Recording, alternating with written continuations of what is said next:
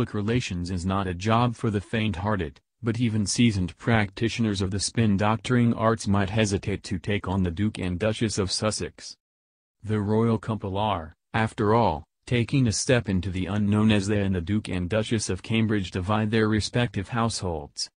And Harry and Meghan's recent public utterances suggest they have a radically different vision of their future to the royal tradition. Those who foresaw Meghan forging a more star-studded, international and high-profile role for her and her husband than merely opening libraries and handing out bravery awards may be starting to think they are right. For the Sussexes have now recruited a high-powered and impeccably well-connected communications director who has worked not only for Bill and Hillary Clinton but also Tony Blair. Like the Duchess, Sarah Latham is an American who has acquired dual US-UK citizenship. She also enjoys a reputation as a wily political operator with deep roots in the Democrat and New Labour camps. She was brought in to help choreograph Bill Clinton's re-election campaign in 1996, helped to sneak in Barack Obama's proposed cabinet nominations for secret interviews after his election in 2008, and helped prepare Hillary Clinton for the White House as part of what was described as her covert operations team. There may have been an added attraction for what appears to have been a selection made by the Duchess, rather than Prince Harry. She hasn't hidden her loathing of Donald Trump, describing him on U.S. TV as misogynistic and publicly supporting Mrs. Clinton's rival presidential campaign. Appointing a PR chief with a long-standing link to the Clintons, who of course Mr. Trump hates, may be seen as a snub to the president. Sources say the couple met Miss Latham, 48, only this year and were immediately drawn to her firm but fair approach. It is possible they were introduced via the Duchess's Hollywood friend George Clooney, whose wife Amal attended Meghan's recent, and lavish baby shower festivities in New York. Clooney was involved in raising funds for the Hillary campaign. A former colleague yesterday described Ms. Latham as very smart and very good at dealing with difficult characters. She is, he added, very diplomatically adept and not in it for the money. It is estimated she is on a salary of £140,000, which is relatively modest for what she could be earning in the corporate sector. Miss Latham had recently rejoined the London PR firm, Freud's, as its managing partner.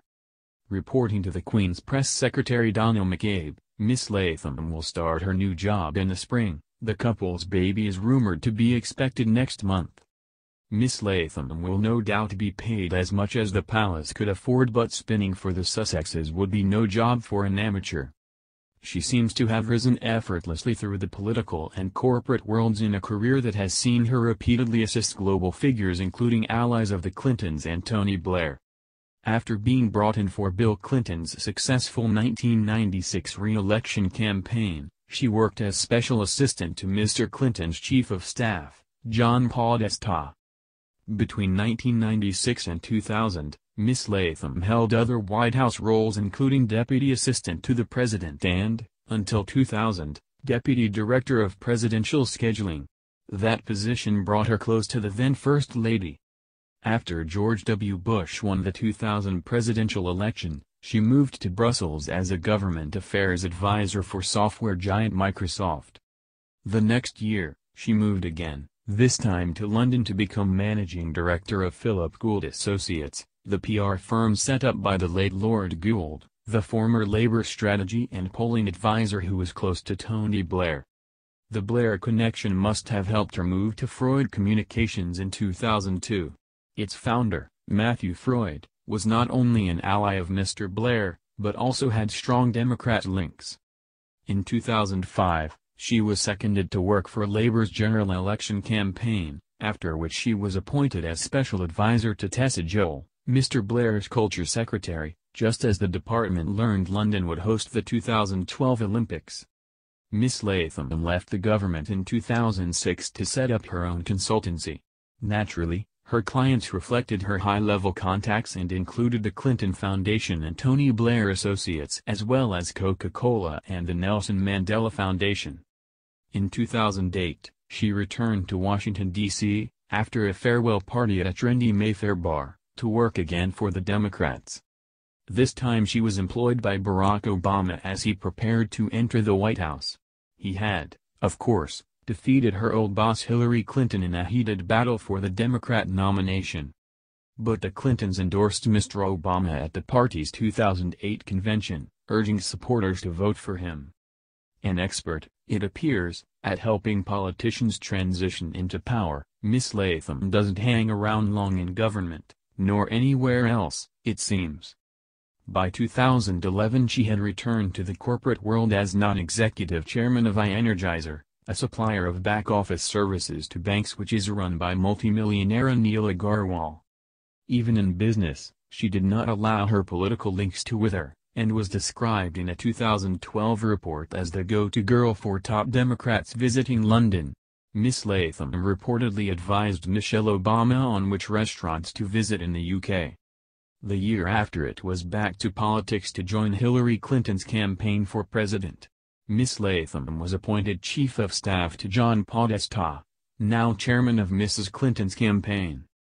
A presidential candidate's selection of running mate is an enormously sensitive operation. John McCain discovered this when he disastrously chose Sarah Palin in 2009 and internal staff tensions were leaked to the media.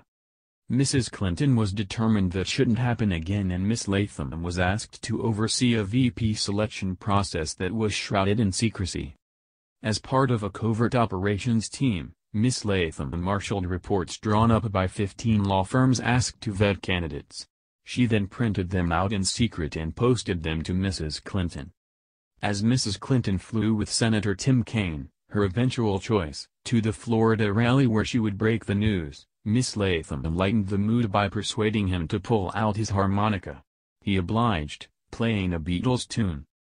Confident she would win comfortably, Mrs. Clinton appointed Miss Latham one of 3 aides to oversee transition planning for her new administration. That particular transition, of course, was never to happen.